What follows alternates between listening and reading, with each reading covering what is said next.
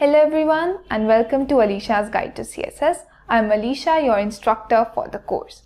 In this course, we'll be learning how we can style our HTML documents using CSS. Now, why are we doing that? Well, because we need to beautify our web pages. Beautifying your web pages make them all the way more attractive. So why not do that, right? Now, in this course, we start from the very basics and go till we are advanced. So let's get started. Now in this first video, what we are going to do is we are going to cover the introduction to CSS, syntax of CSS, and how we can insert CSS into our HTML. There are 3 ways to do that. Let's see what are those. Hello everyone, my name is Alisha and welcome to Learn by Watch. In today's session, we will see how we can start with CSS. So today's agenda is introduction to CSS, how to insert CSS, syntax and comments in CSS. So let's get started. Now what is CSS? Now CSS stands for Cascading Style Sheet, as you can see here, and is used for styling your HTML documents. Now if I have to compare CSS, HTML and JavaScript to a human body, I would say that HTML is the skeletal of your body, CSS is the styling or the skin of your body, and JavaScript is all the motions that your body can perform like walk, run, sit, stand, all of that. Now before getting started with the syntax, let's look into how can we insert CSS into our files. Now there are 3 ways in which we can do that. We have external CSS, internal CSS and inline CSS. What exactly are these? Well, external CSS is when I make an external CSS file like this one and then later connect it to my HTML file. Now internal CSS is when I have my CSS inside my HTML itself. Then what is inline CSS? Well, inline CSS is when I write the CSS right next to the tag where I want the styling to happen. We will understand it better by seeing all of these examples that we are going to see now along with the syntax. Let's type some HTML first. So this is my HTML file. Let's say hello and then let me have a h1 saying hello world, and h2 saying how are you, another h2 saying I am good, and a paragraph tag with some lorem ipsum and then close this tag. This is your para p tag. We'll just remove some part of it because it's too big. Yes, so perfect. Now let's write some external CSS for it. Now to write CSS, first you must mention the tag, that is your selector over here. So let's first decide what we want to style. Let's style this h1 which says hello world. So I will have h1 and then open curly braces and close curly braces. Okay, and then what I am going to do here is we must have property and then value, right? Property and then value.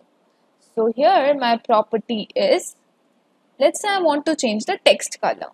So color is my property and value is blue, and I will save it. Once I save it and I go back to my page to see how it actually looks.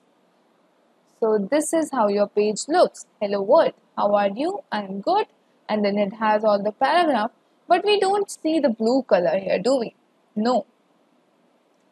So what went wrong? Well, if you would pay attention properly, you would see that although I've written correct CSS, correct HTML, but did I link it to HTML? Did I link my CSS to HTML? Well, the answer is no. So we must link it first using a link tag, and in href we must add the name of our file or path of our file. Now I must mention here that both hello.html and hello.css are in the same folder for me, and that is why I don't need to add the path. But if you have them in different folders, you must mention the path here. Now let's save it and see. Now when I refresh, I get the blue color here. Let's start styling other tags. So we also have h2 and all of that. Now let's see that by adding internal CSS. Okay, so now what I'm going to do, I'm going to add a style tag. Now what style tag will do is, style tag will help me write CSS inside my HTML file. So here we go. So I have decided to style all my h2s here. So h2, the syntax remains the same. Then it will be property and then some value followed by semicolon. Okay.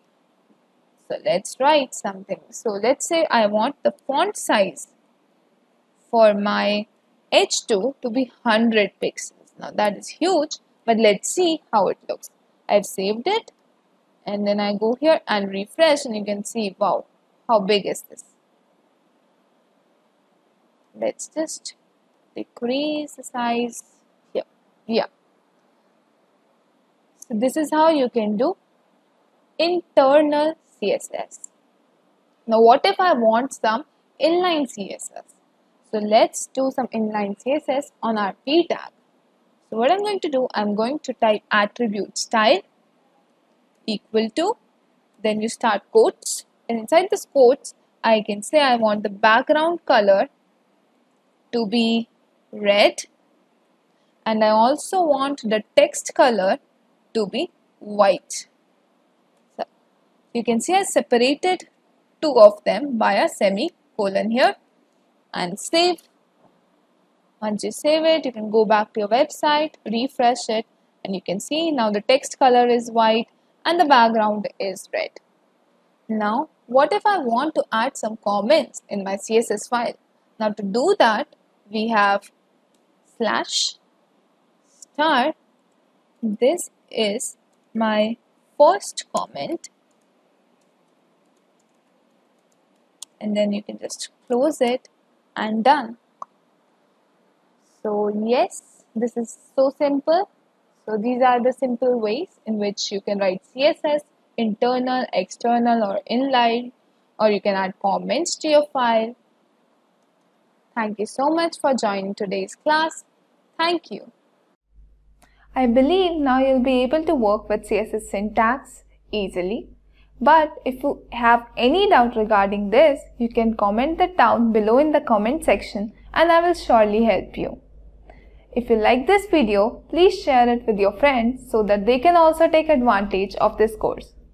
Now, if you are looking for some course with certification, then I am putting down a link in the description box from where you can buy a certification course.